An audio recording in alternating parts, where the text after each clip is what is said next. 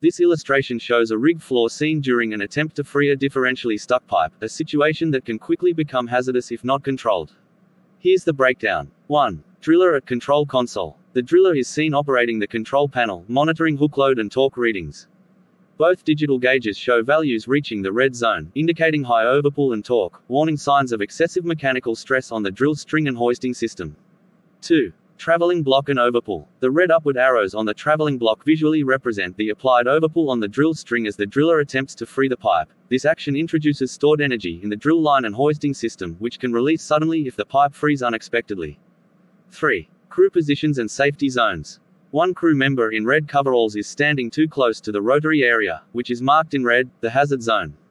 Another crew member in green stands in a safe zone, away from potential line of fire areas.